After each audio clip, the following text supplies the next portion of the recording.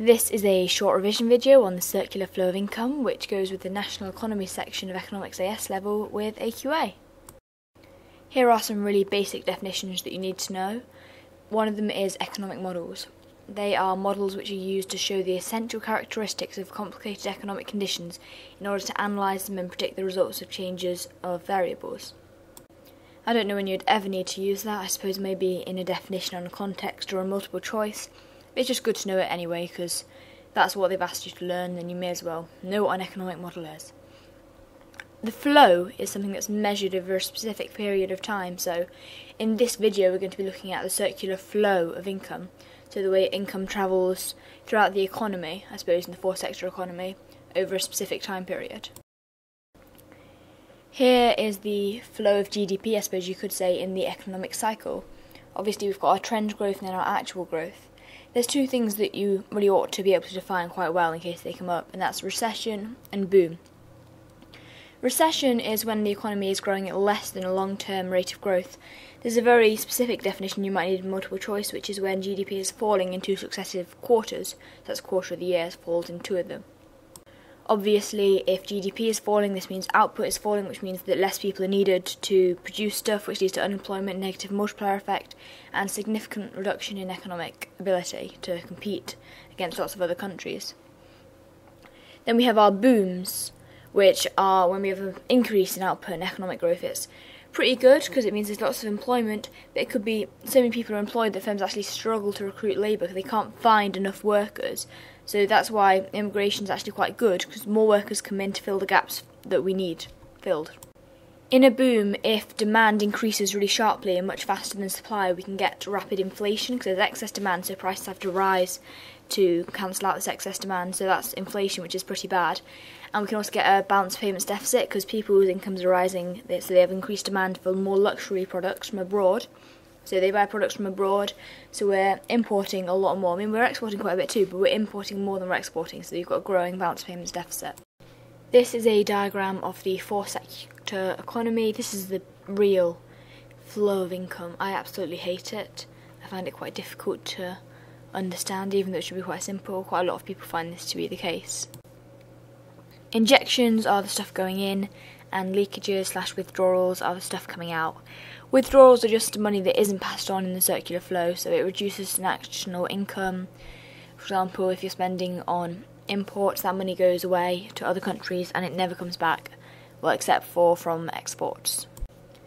There are a few terms there you might not be familiar with. There's investment, which is the spending by firms on buildings, machinery, improving labour.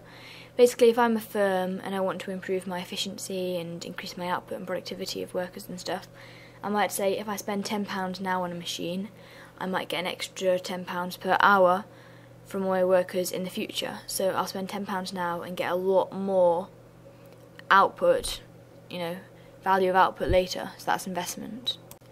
I'm sure you know what savings are, but the main thing you need to remember is that they are a leakage, they're a withdrawal from the circular flow, because once money is being saved, it isn't being spent, it isn't part of income going round and round, it's just sitting in a bank somewhere collecting dust. Savings are actually quite income induced, so when incomes rise, people have more money to think, oh, I'm going to save. And when incomes fall, people are already spending all of their money on their essentials, so they've got no money left to save. That's why savings fall when incomes fall. Savings will also increase in times of economic uncertainty. So, for example, if I'm in a job and I'm not 100% sure if I'm going to keep it, I'm not going to be spending all my money in case I lose my job. So I'll put it all in a bank, it's just in reserve just in case. And if the worst comes to the worst, if the best comes to the best, I suppose, and I keep my job, I've got all that money saved there for a rainy day. There are some really, really, really important equations, I suppose you might want to call them, that you need to learn. So when injections are equal to withdrawals, what's coming in is what's going out. National income is in equilibrium, it's not changing. There's the same amount of money, I suppose, income, going around in the system. But when injections are greater than withdrawals, national income is rising because more money is coming into the system than is going out. And obviously when injections are less than withdrawals, it therefore follows that national income will fall because more money is leaving than is coming in.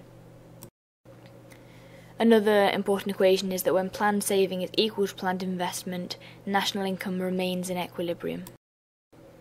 On there you might be able to see government expenditure. The government spends on a lot of different things.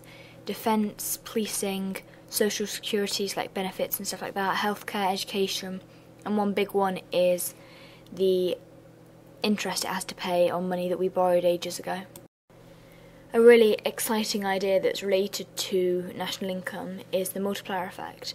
So when spending increases, there's a larger than proportional change in national income. So when there's an increase in spending, more demand, employment rises, so more people have more money basically. Whatever you do, don't mix this up with the accelerator effect, which is the relationship between a change in new investment and a change in the rate of national income. So when national income rises, investment rises. It's totally different, don't mix them up. Aggregate demand is made up of a lot of different things, as we saw in the first video, such as consumption, investment, government spending, exports minus imports. When the three first parts of aggregate demand, consumption, investment and government spending, are equal, I just kicked my plant over, are equal to income, the economy remains in equilibrium because the amount people are demanding is the amount that they can afford. Arguably the most important ingredient, I don't know what you want to call it, of aggregate demand is consumption, which makes up 60% of aggregate demand, although this figure does vary slightly depending on which textbook or source you're using. But if you're writing an essay and you're writing about the importance of consumption, 60% is a decent figure to use. So that's, what people are spending, so that's why it's important, and we'll come on to the factors that cause the changes in the level of consumption in a second. We also have disposable income, which is, I suppose, what you use to consume goods or services, because the disposable income is the income you have left after you've made all your statutory deductions, so you've paid your income tax and stuff like that. That's the money you've got left, which you're going to go and consume with, you're going to go buy stuff with or save. So that's what you use for your consumption. There are a lot of different factors that cause changes in the level of consumption. One of them is the wealth effect.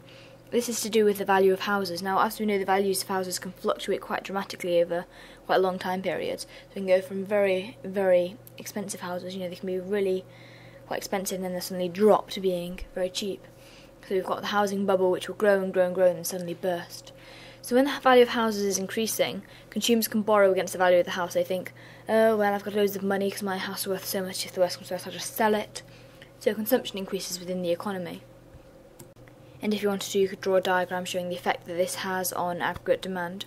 Obviously, I don't think we've actually drawn diagrams of aggregate demand and supply yet, that's in the next video, but it's very easy to draw, so hopefully you'll be okay with that. And if the value of the house falls, consumers feel worse off. They think, oh my god, what am I going to do? My house isn't worth anything. You can get negative equity, which is obviously a really bad thing, and everyone feels really worse off and they reduce their consumption, they don't spend so much. They hold back because how can they be spending when they've got such a massive negative equity? They've made a massive loss in buying this house. If inflation is expected to rise, it's about to get worse, all prices are going to rise a lot, consumers will increase their spending quite quickly, they'll increase their consumption simply because they fear that prices are going to rise even more in the future, anticipatory buying. So they'll buy, say I've got a TV now, I can buy it for £500, but in a year's time, inflation's so bad that it's going to be £1,000, I'm going to buy it now, I'm not going to wait. So consumption can increase quite dramatically when inflation is expected to rise. The rate of interest is quite a nice easy one to explain. When there's a low rate of interest, it's cheap to borrow, so borrowing increases and consumption increases. Also, if there's a low rate of interest, it means people think, there's no point in saving my money, I may as well go splash it, because if I put it in the bank I'm not going to get anything extra, so I'll spend it now, so spending increases and that's consumption, so consumption and aggregate demand increases. However, if there's a high interest rate, it's expensive to borrow, so borrowing decreases, people think, I may as well save, so they save their money, and that means that consumption overall decreases because people just don't have as much money. That's called the constricting monetary effect. Monetary policy. I'm jumbling all my words together now. We'll come to that later, I believe. Quite exciting stuff, that is. And finally, expectations. If the consumer expects the future to be good, they're like, woohoo, gonna be a fabulous future, gonna get a new promotion, new job, blah, blah, blah. They will increase their consumption, they'll feel richer, they'll feel wealthier, they'll feel better off. They think, there's no worries, no financial worries, they'll just spend. Which means they've got a lot of goods, but I suppose if it all crumbles and goes wrong, then they're left with absolutely no money whatsoever. So that's reasons why consumption could increase. But then if people have got negative expectations, oh no, I'm going to lose my job next week, I'm not going to have any money, my house value is about to plummet, then they will increase their saving and decrease their consumption, because they'll think, oh, I need to save just in case all of this happens, which is why more negative people actually tend to have more money saved. They're more prepared for disasters because they're more aware that they might occur. Anyway, I hope this video helped. Good luck in your exam. Have a lovely day. Bye. Just clipped my ankle out of place. Not my ankle, my elbow. Oh, shut up, Danny.